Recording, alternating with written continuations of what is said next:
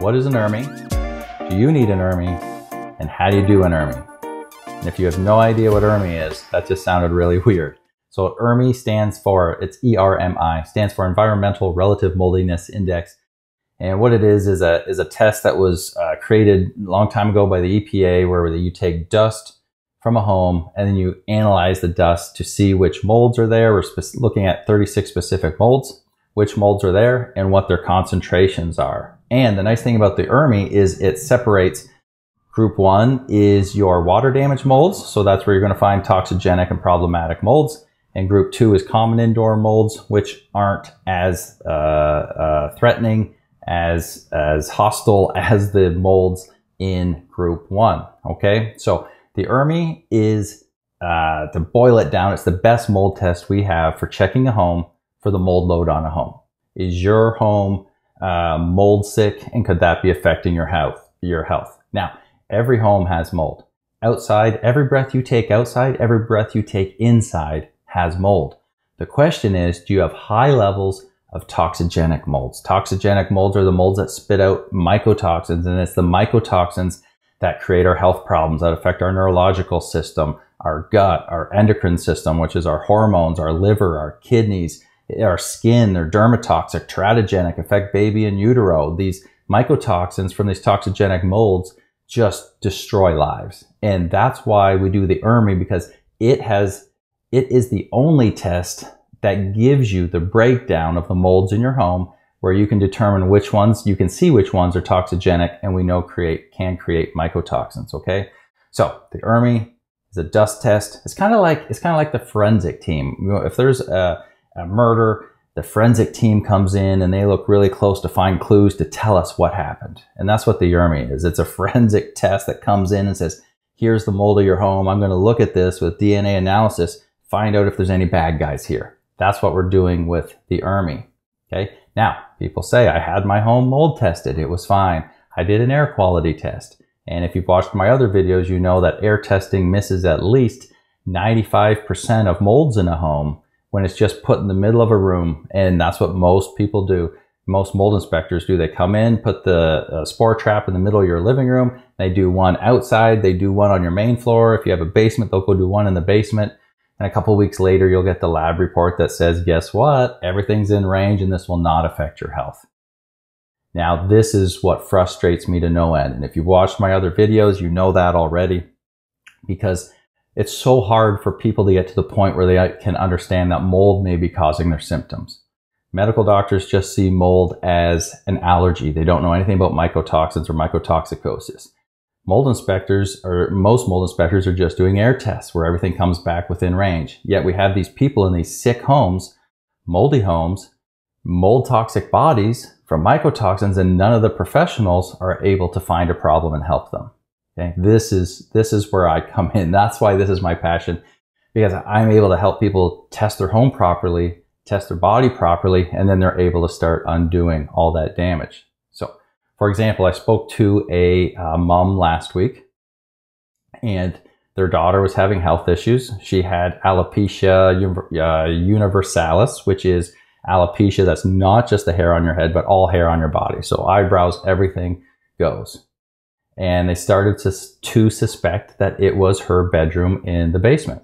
So they had called their licensed mold inspector. I have the report here. I know who did it, and I have the report in front of me. They did, and I'm going to do a video on this too, and it may be done when you're watching this. It may already be an option to watch, but they had the air inspection done in the basement, including a room, and everything came back fine. Had a little bit elevated levels of Aspergillus and Penicillium, not that much more than the outside sample, and they were told that it was fine. Okay, so now we've got this problem, but we suspected mold, but we were just told it's fine. Had another contractor in that knew a lot about mold, and he did not want to disrupt this little girl's room because it looked so good. And then they learned about the ERMI, and this is why I talk about the ERMI, because they did an ERMI in her room, and it came back with what? Oh, high stachybotrys. High stachybotrys, chetomium, bulimia was high, trichoderma. Let me get the number for you. This is, where's that PDF? Okay, Aspergillus penicillioides, which is one of the 5 molds checked on the Hurts Me Too. Was it under 100? No. Was it under 1,000? No. 58,159. Aspergillus versicolor, that makes stigmaticin, which can be liver toxic, carcinogenic. It's kind of important to know. And were they warned by anyone else? No. What did the ERMI find? Did it find, 100 spore equivalent per milligram, maybe 200? No. It found over 27,000 of Aspergillus versicolor. Stachybotrys, super high. Bulimia, way too high. Okay? That's not okay.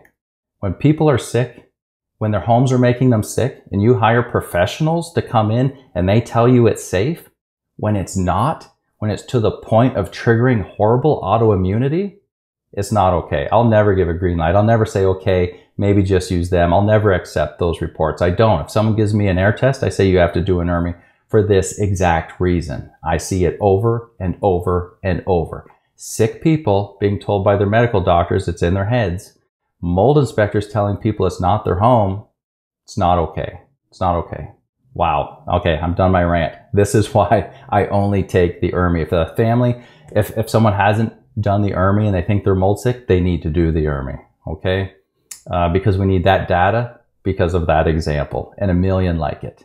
It's sickening what's happening out there. Okay, so some people, I've got some notes here to make sure I don't miss the points that you guys have brought to my attention. So what do mold inspectors say when you say, when you ask about an ERMI? Well, first of all, some of them don't even know what an ERMI is. So how do you like that? You got a mold inspector that only knows how to do an air test, has no idea what an ERMI is, even though it saves lives. It lets us know, is there a mold problem? Okay, so if they do know what an ERMI is, then they'll say, okay, that's not really good. Okay, they'll say that collects historical data on the home. The air test collects what's happening now. ERMI collects what happened in the past, so it's no good, so you want an air test today. Yes, it collects what's happening now, and it collects historical. Say you had a water leak in your wall, in a wall somewhere, or behind the shower, doesn't matter where, in your HVAC. Well, you wouldn't have a water leak. Well, the air handler can get water all around it. You have this unknown water source. Let's go with that. And it's been happening for 1 year, 2 years, 3 years. That's historical. That's not a water leak that happened this week. Does it matter less because it's historical? Absolutely not. If I have giant mold problems hidden in walls, under floors, in the attic, in the crawl space, behind the shower, under the toilet, behind the cabinets, that's been happening for a long time, I need to know that. So I need to be collecting the dust that has the evidence of what's happened historically in the home. And then I also will be picking up the spores that are happening from a most recent mold or water source and mold problem that could be coming out. So because the ERMI checks for both, that's perfect. That's not a detriment. We love that because the more data, the better. Okay. EPA says not to do it. Okay. The EPA that developed this said it's not for public use. And that's what you hear from mold inspectors as well, and people that hear them and they get scared off of it. But why would you get scared off from it? Just because they say, here's this great test, but public shouldn't use it, does that mean you shouldn't use the best test available? Of course we should use the best test available. We're literally collecting dust and getting DNA analysis of the dust. Just because the EPA doesn't recommend it, doesn't lower the value, doesn't lower the data, doesn't lower that we can now, that doesn't lower the fact that we can now find out why people are sick in homes. It makes no difference what they recommend. It's just, I don't understand when people say the EPA doesn't recommend it. They recommend air tests. Yes, everyone loves air tests. Corporations love air tests. Landlords love air tests. Why?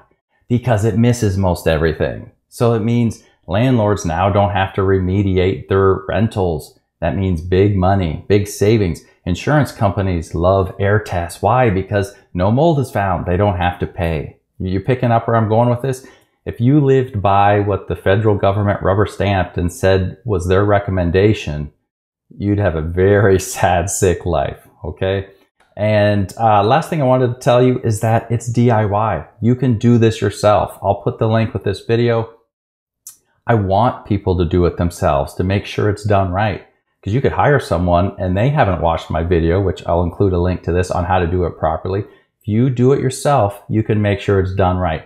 When I have people do an ERMI, I have them check every room of their house, and I have a video that explains all this. I have them do every room of their house, up high and down low, so like on top of picture frames, on top of shelves, but down low on top of baseboard. So if I was just doing my office here, I might have 1, 2, 3, 4, 5, 6, over 10 touch points, 10 data points coming from this. Then I go to one of our girls' rooms. I might have another 8 to 10 data points collecting from there. By the time I'm done the house, I can easily have over 100 collection points. All this sample data goes into one Swiffer, and then all that dust comes off. They take 5 milligrams from that and test it. The more sample points you have, the more data points you have, the more data you have, the less likely you are to miss these molds. When you do an air sample, they're doing one spore trap in the middle of the living room and just sucking what comes easily in a small radius around that. I've had people that have visible moldy bathrooms, but the air sample is done out in the middle of the living room and it picked up nothing. It came back and said mold wasn't a problem in their home. And they're like, we've got major mold problems. We can see it. It's not even hidden. That's not counting the hidden things. Okay, so that's why I want you to do your own ERMI. And like I said, I'll put the link to that. So if your home hasn't been ERMI tested, it hasn't been mold tested. So don't rule out mold as a potential cause of your health issues. If you've done and got the all clear from the air sample, you need to do the ERMI. I know this video is long, going over 11 and a half minutes now, but I hope this explains it well, gives you a good understanding of the ERMI, what the ERMI is, why we do it, and then a link to how to do it as well. I hope that helps. Do you have questions about mold in your home or body? Book a consultation with Matt, aka the Mold Man, to guide your home and body to the next level of healing.